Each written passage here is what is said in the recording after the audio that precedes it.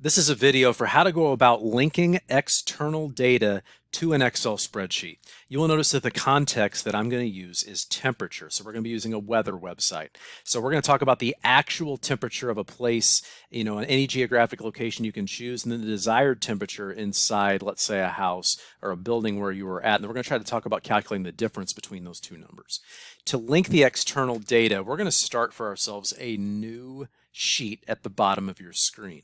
And we're going to go up to data, and you're going to say from web. And this is going to load, and it's going to load a school district's web page here. Now I'm going to go to, in this case, weather.com. And I'm going to choose, I'm just going to type in, let's say, Boston, Massachusetts. I'm going to type in Boston, Massachusetts, and I'm going to click 74 degrees in Boston. And I'm going to just click up here on our web address, and I'm going to Control-C on my keyboard, and I'm going to copy. And then I'm going to go back to Excel, and I'm going to say yes for running scripts. Now I'm going to highlight our web address up here, and I'm going to hit Control-V and paste that in, and I'm going to hit enter. And I'm going to keep saying yes about running scripts. And you're going to see the web page kind of loads in this little browser, and then I'm going to say import. And you probably have to wait for a second or two, and it's going to say, do you want us to place the start of the data up here? And I'm going to say yes, okay, for A1, and it says getting data, and you're going to notice it's going to give you all this information from the website. So again, it's taking all kinds of data out of this web page and throwing it into Excel. So you're going to see it divided up a lot in here. What we really want is just the temperature. So I'm going to zoom in down here on where it says 74 degrees. And now Excel does not recognize, units. So the degree in this case is a unit. So we're going to have to only find a way to only get the 74. And we're just going to do a block to the side. We're going to say equals, and we're going to type the word left. And we're going to double click on left. And we're going to say basically from the left of this cell, we only want two spaces. I'm at comma, 2, close parentheses. And I'm going to hit enter. And you're just going to get the 74. We want that cell without the degree symbol. And we have 74. We're going to go back to sheet 1. And where it says actual temp, we're going to hit equals. We're going to click on sheet 2.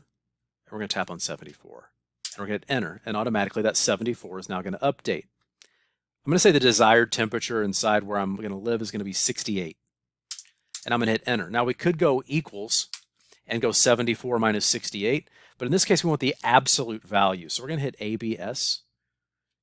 We're going to click on ABS for absolute, and we're going to tap on 68 minus 74, and that should be, like a negative number. We're going to hit enter, and it's not negative.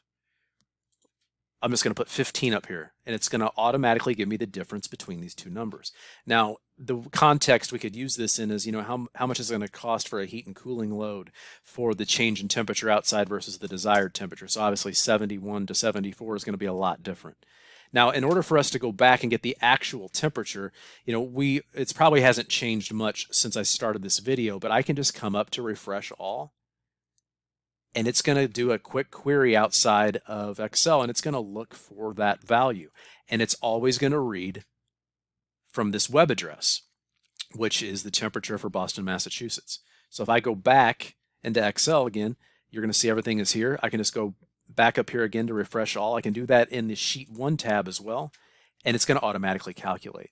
So you can put information and data in from web pages where the data can update and change, and then run functions based on that data that you have externally. So this has been a video for how to go about linking data from an external web page source to Excel using the left function and the absolute function.